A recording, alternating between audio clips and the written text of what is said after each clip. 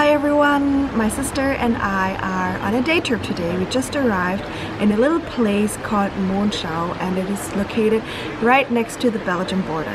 I discovered this place through Instagram. I follow a few German tourism and travel accounts and the pictures just looked absolutely stunning. So the main reason we are here today is to take pictures, so hopefully we'll succeed with that. But I always look at it as a good reason to go out and explore new places. So we're here now and it is already looking so beautiful and so cute, and I really love tiny places like that in Germany because they're just beautiful. So very excited, let's do this.